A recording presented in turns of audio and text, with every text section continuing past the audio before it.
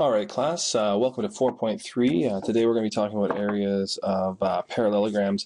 Today's a little bit different. For your at-home portion of this section, I just want you to try a little online animation and play around a little bit and see if you can figure out how to find the area of a parallelogram. So when you do that, I have three questions that I want you to keep in mind, and I've listed them right here for you. So the first one is, just think about this. How do we find the area of a rectangle? That's something you would have learned in previous years.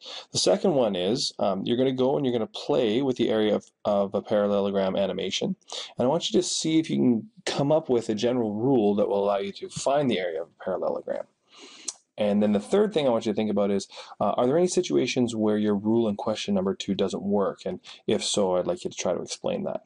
So let me just show you how to find that that animation. If you go to my website on Unit 4 and 4.3, just over on the side here, you'll see there's a link to something called Area of a Parallelogram. Just go ahead and click on that, and it's going to load up a site called GeoGebra.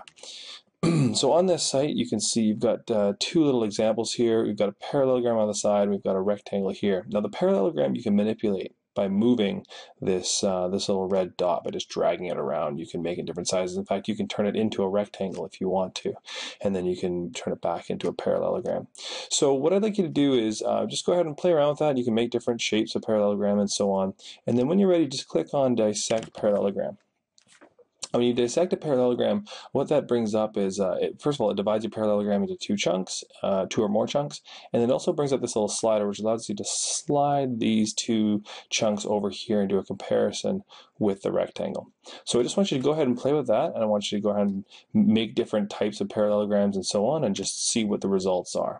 And then you're going to answer these questions right here. These three questions you're going to answer in your recap. All right, that's it.